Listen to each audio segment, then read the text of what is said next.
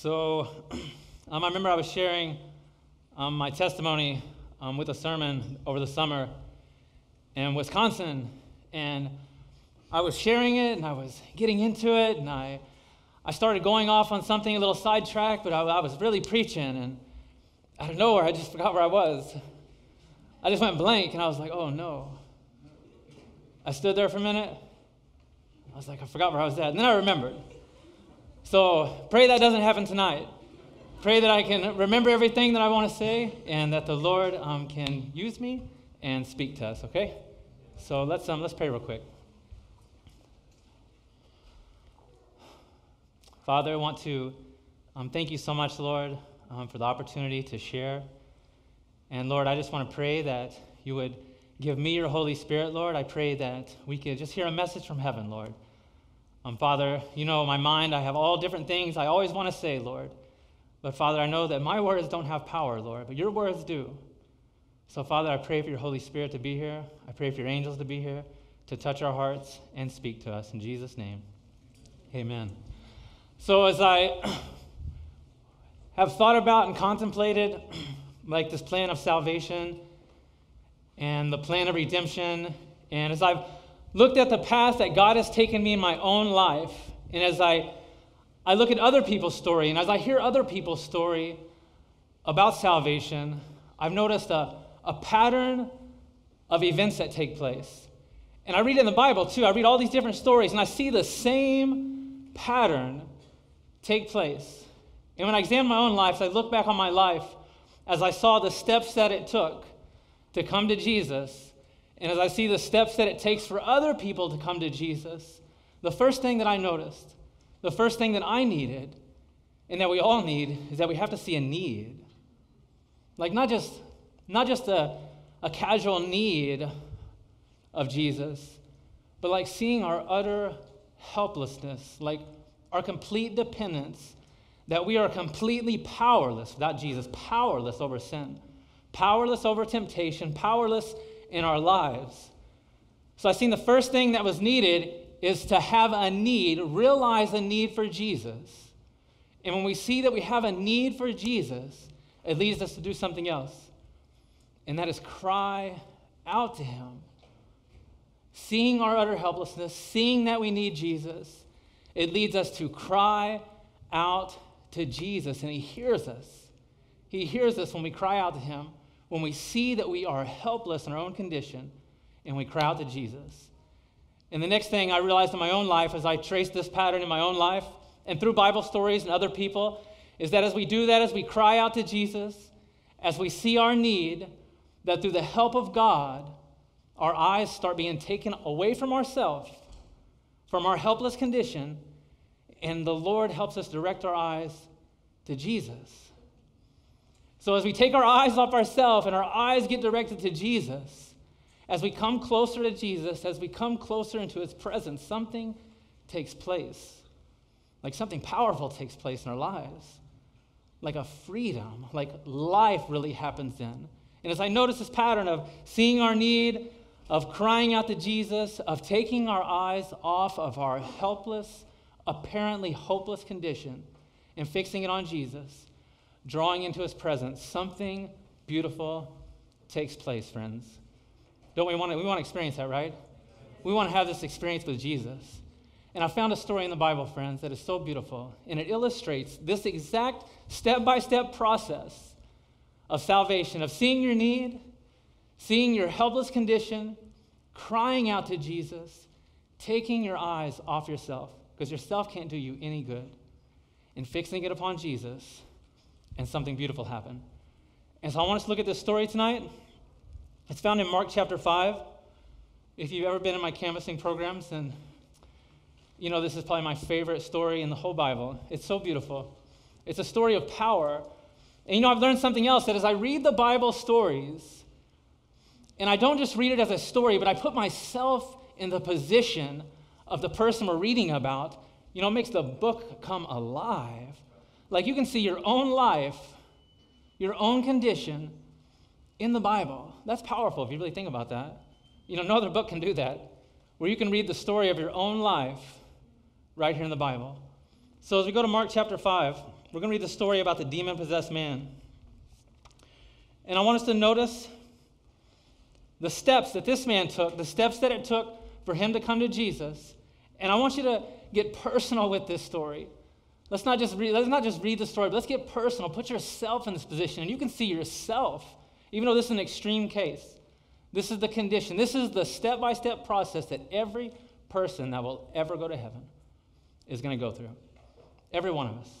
It doesn't have to be as extreme as this, but we're all going to go through it, and praise God that we get to go through it. And so Mark chapter 5, starting in verse 1, the Bible says, "And they come over unto the other side of the sea, into the country of the Gardarians. And when he was come out of the ship, immediately there met him out of the tombs a man with an unclean spirit, who had his dwelling among the tombs, and no man could bind him, no, not with chains, because he had been often bound with fetters and chains, and the chains had been plucked asunder by him, and the fetters broken in pieces. Neither could any man tame him." You know, what a sight. What a sight this is, to see this man that nothing could hold him down, like had this supernatural strength.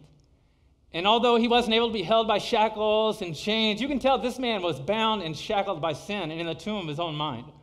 This man was bound by sin. And you know, it's amazing when you read this story. It's amazing to see what sin can do, where sin can lead you.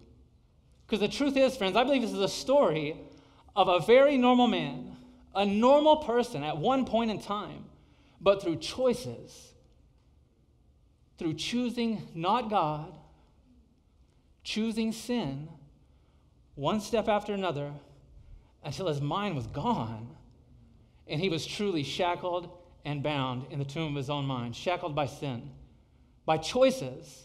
And you know, the reason I say that I believe this was a normal person at one point in time, just like me and you, but through choosing not God, through choosing the world, choosing the pleasures of this world, his mind was taken captive. You know, not choosing God is actually very dangerous. It's very dangerous. Because, you know, God has given us free will. But, friends, this is the truth. Free will can be very deceiving, friends. Because the truth is, in this life, you only have power to make one choice. One choice. Every other choice you will ever make in your life is controlled by a power that's greater than you. Do you know what that choice is? Who will you serve?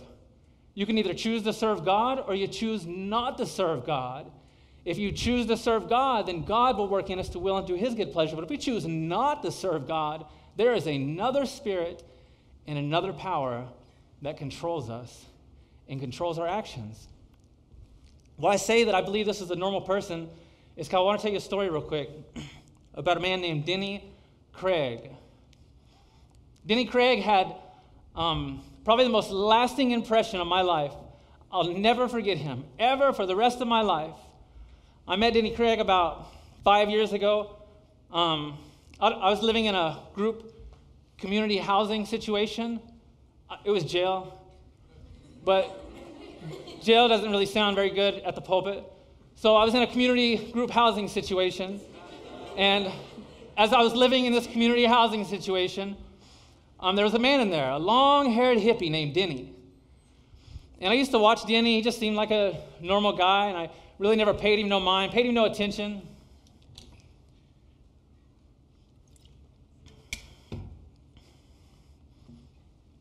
And one day, I sat down at lunch to have my lunch, and old man Denny, long-haired hippie, came and sat across from me.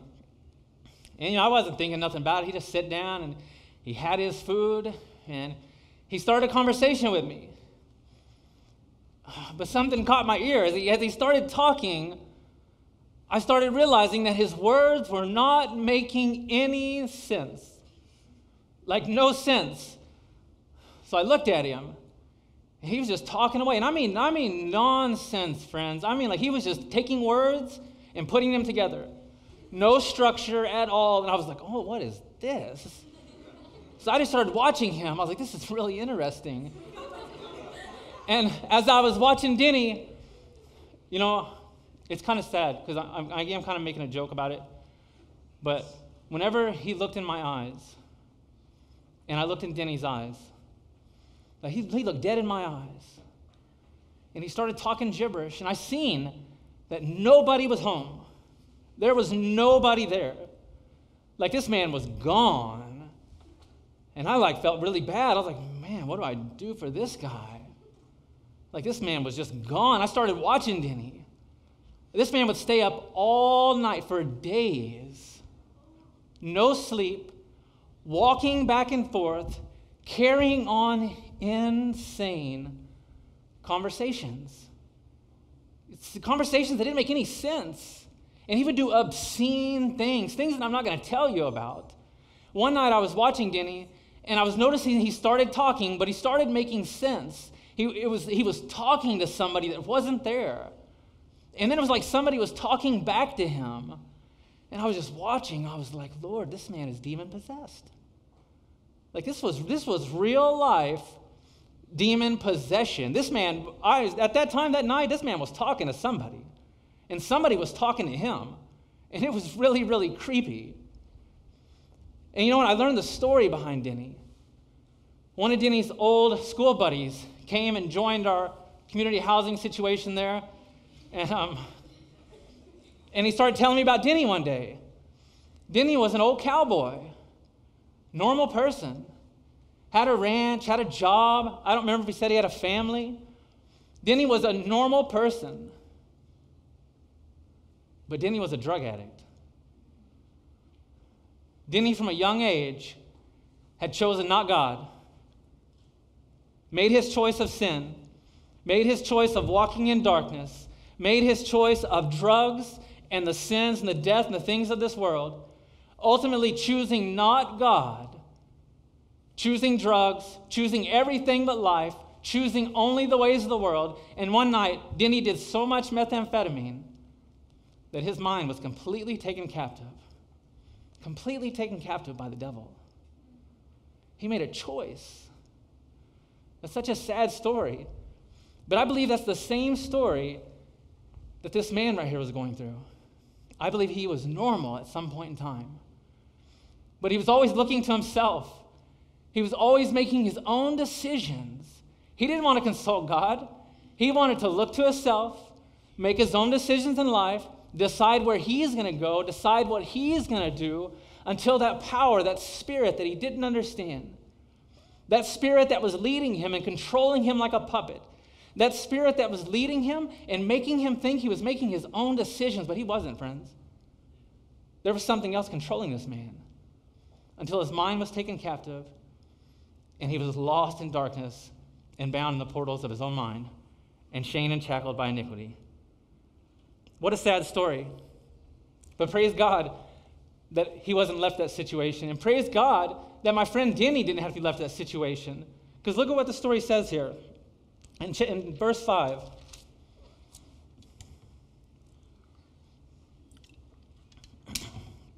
In verse 5, it says, and always night and day he was in the mountains and in the tombs, crying and cutting himself with stones.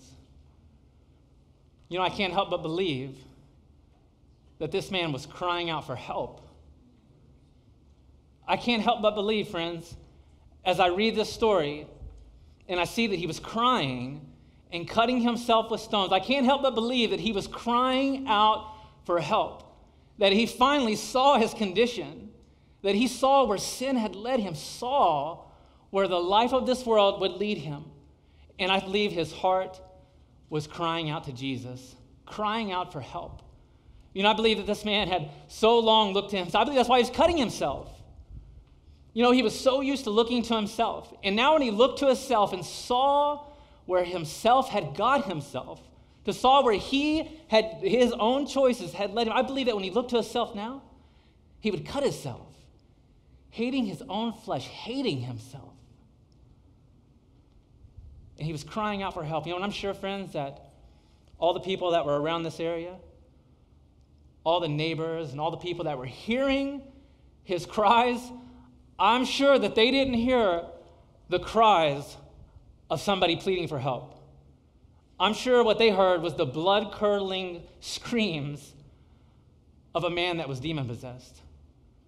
But praise God that if our heart is crying out for help, God hears us. And God wants to deliver us. God wants to set us free.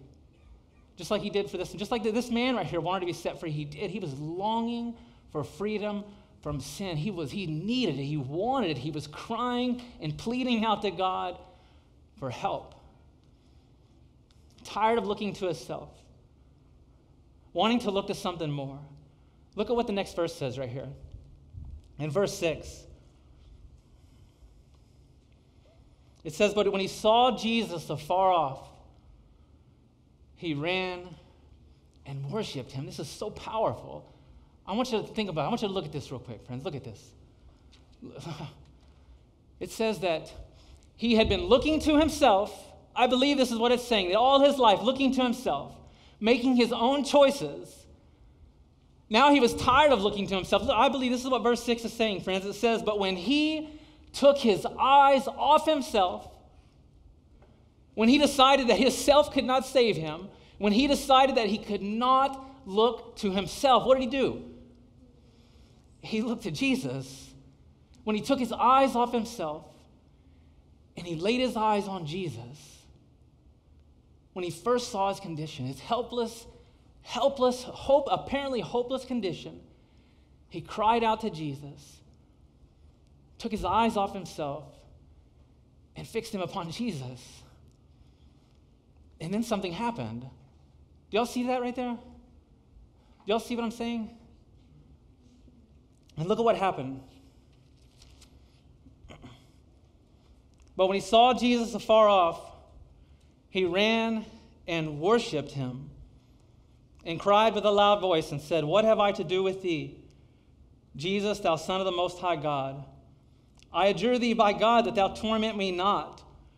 You know, I believe this was the same thing that was happening when he was crying in the tombs, that those around him wasn't hearing the cries of somebody for help. But this man, when he ran to Jesus, he ran and his heart was crying out to Jesus for help. But the demons began to speak through him. And it says in verse 8, for he said unto him, come out of the man, thou unclean spirit. And he asked him, what is thy name? And he answered, saying, my name is Legion, for we are many. And he besought him much that he would not send them away out of the country. Now there was there nigh unto the mountain a great herd of swine feeding. And all the devils besought him, saying, send us into the swine, that we may enter into them. And forthwith Jesus gave them leave, and the unclean spirits went out and entered into the swine, and the herd ran violently down a steep place into the sea. They were about 2,000, and were choked in the sea. And they that fed the swine fled and told it in the city and in the country, and they went out to see what it was that was done. And look at verse 15. And they come to Jesus and see him that was possessed with the devil and had the legion, and clothed and in his right mind, and they were afraid. You know, whenever this man had come to Jesus, whenever he took his eyes off himself, laid his eyes upon Jesus, he experienced something in his life. He experienced a cleansing. He experienced something that nobody could deny. Like, he experienced something that was evident to all those around him. It was something that could not be denied. You know, we have this relation, when we have this experience with Jesus, you know, something happens in our life that is evident to all, that nobody can deny. You know, there's something powerful about a personal testimony. You know why? Because nobody can argue with that. Nobody can argue with a personal testimony. And you know, this same power that this man found right here in Jesus, by taking his eyes off himself and looking unto Jesus, is still available today. That power is still available today. You know, this is why it says in the book Prayer, page 12, that prayer brings us into immediate contact with the well springs of life. You know, we don't have Jesus here personally.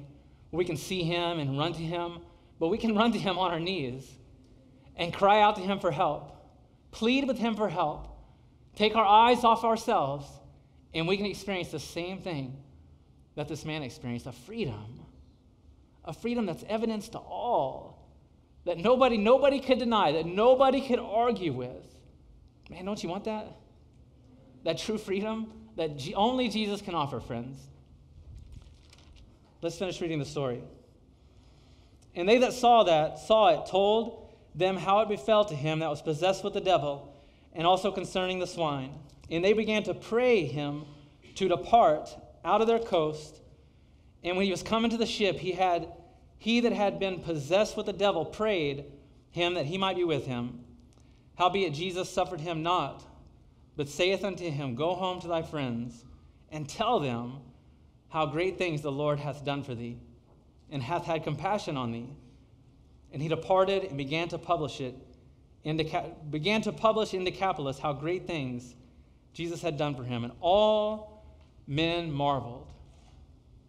You know, everybody that those men came into contact with, what they do? They marveled. Why? Because he was sharing his testimony, wasn't he? About how Jesus had transformed him. They could see that something had happened.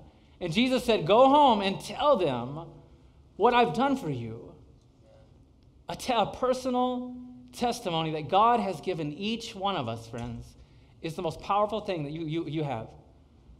It's the greatest witness that you have for the truth, friends, is your own personal testimony. And everybody has a testimony.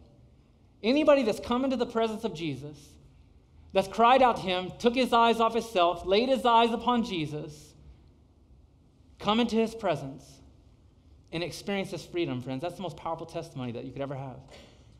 You don't have to be an ex-drug addict. You don't have to be an ex-criminal. You can be an ex-Laodicean. It doesn't matter what it is. When you are lost and bound by sin, and Jesus touches you and sets you free, what more could you want? What more of a testimony could you want? Man, don't you want to experience that and go tell people about what Jesus has done? Man, that's all I want to do, friends, is tell people what Jesus has done and what Jesus can do. And there's something beautiful about a personal testimony. I want to share a story with you real quick, and then we're going to come to a close. I share this story because, you know, sometimes we think that we don't have a testimony. And, you know, I'll just be honest with you. I'll be very real. That's really sad. That's really sad when I've heard people say that. Man, I wish I had a powerful. I'm not picking on anybody, but when I've heard somebody say, man, I wish I had a powerful testimony, my heart just breaks. You know, if you've ever thought that, I want to kindly and lovingly ask you to reconsider your life. Reconsider think back of what Jesus has done. Has he touched your heart and set you free from a life of sin? Is there anybody here that doesn't need that freedom? You know, if you have that testimony, friends, that's the most powerful testimony that a human being could have.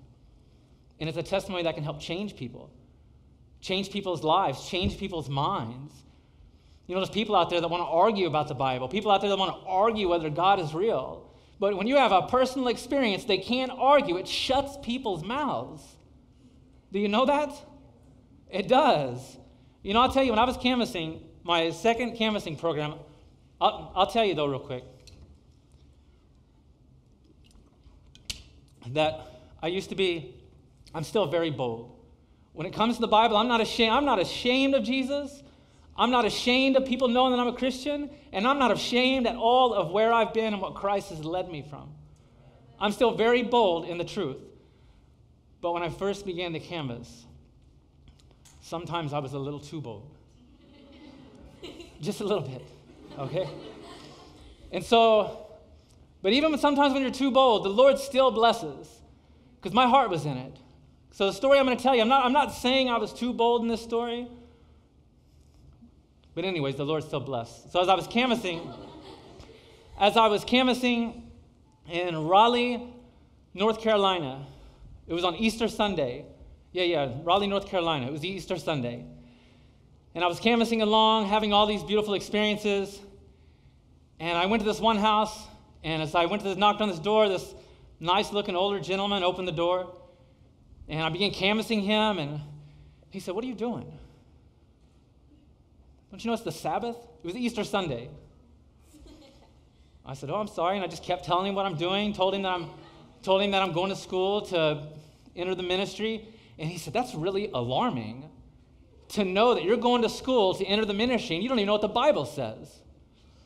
I was like, "Oh, I don't know what you're talking about."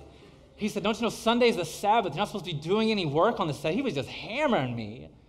You know, I just felt this holy boldness rise up in me. And I said, "Well, actually," we're not supposed to say that word in canvassing. But I said, "Well, actually, did you know that the Sabbath is actually Saturday? And the Antichrist beast changed the Sabbath from Saturday to Sunday? And did you actually know that Sunday's the mark of the beast?" You know what he said? He said, "Oh yeah, Seventh-day Adventist, huh?" Slammed the door in my face. So I left his house, and I'm walking up the road. And as I'm walking up the road, I'm a block down the road, and I see this guy with a handful of papers walking up the road. I know he's coming to get me. You know, and he started walking, I started going. I said, "Sir, I just don't have time, man." That's what I told him. I said, "I just don't have time for this, sir." He said, No, just listen. Let's just talk for just a minute. This is what he said. So I said, "Okay, man, let's talk."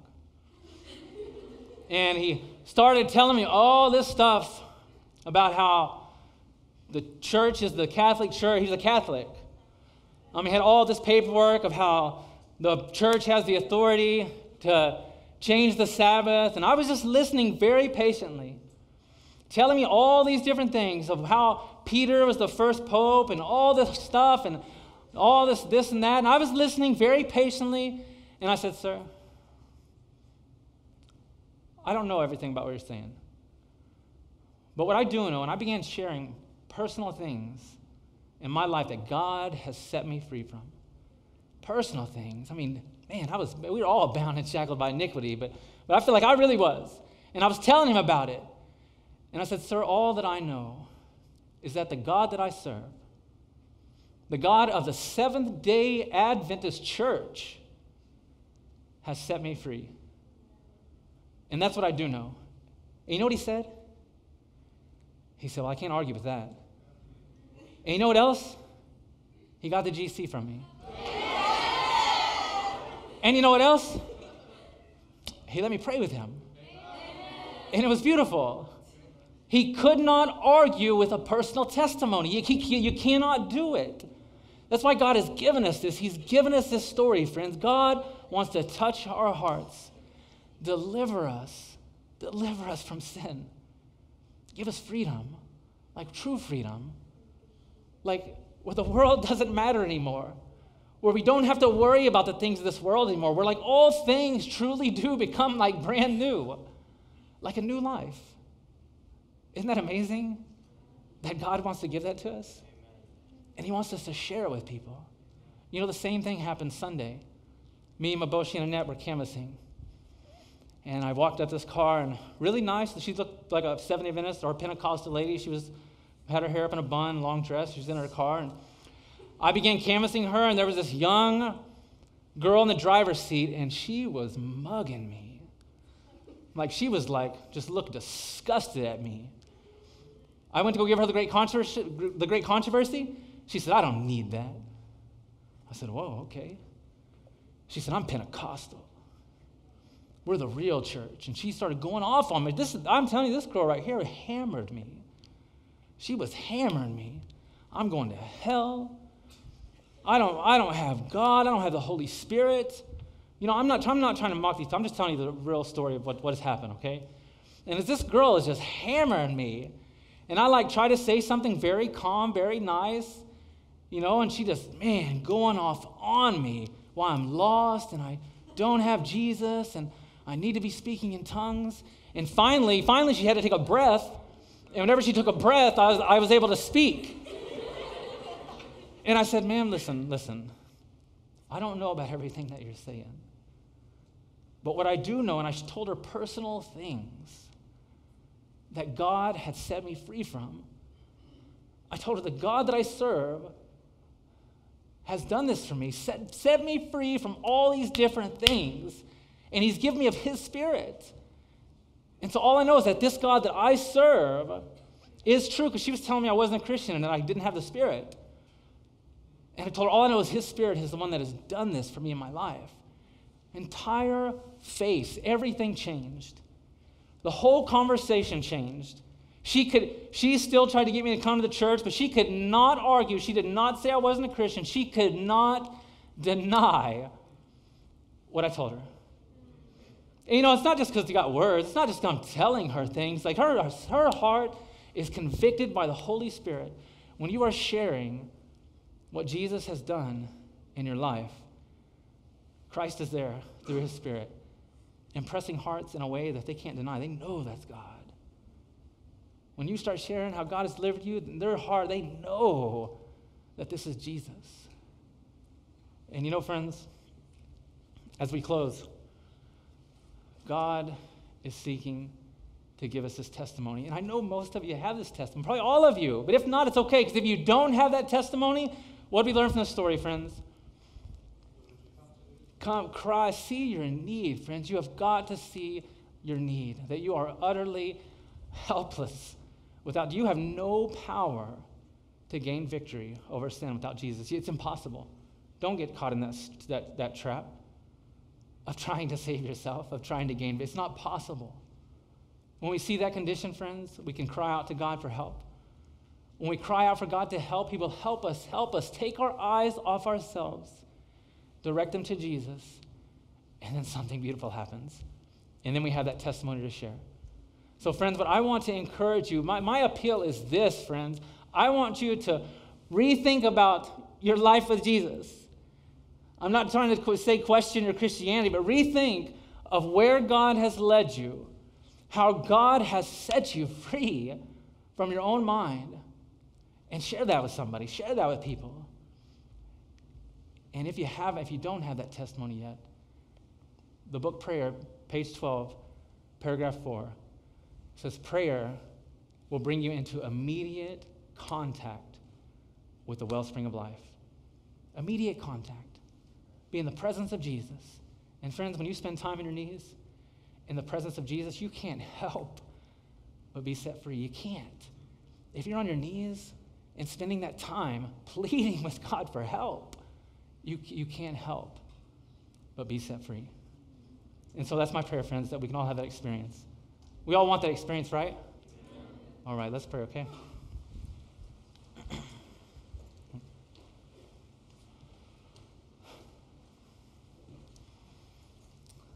Dear Lord, we want to thank you so much, Father, for speaking to our hearts, Lord. And we want to thank you so much, Lord, for giving us our own testimony, Lord.